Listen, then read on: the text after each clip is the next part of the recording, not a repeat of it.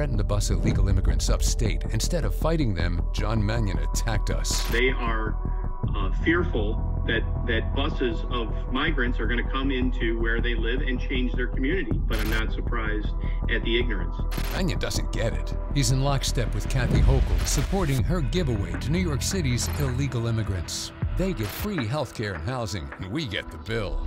John Mannion, he's with them, not us. NRCC is responsible for the content of this advertising.